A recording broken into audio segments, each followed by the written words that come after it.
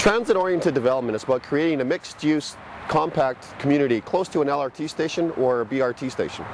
Right now, with the City of Calgary, we're doing 6 station area plans, and in the future we'll be doing more strategic citywide plans to look at all LRT networks in the city. Right now in Calgary, probably our best example of transit-oriented development is at the Memorial Bridgeland Station, where we have the Bridges community being built. The Bridges community provides medium to high-density residential development with support local commercial and a very pedestrian-friendly, walkable community that's very close to the LRT station.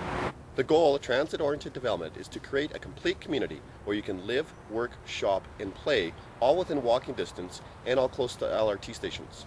As well, we want lots of opportunity for exciting, interesting, vibrant places to be to create a lot of activity and vibrancy.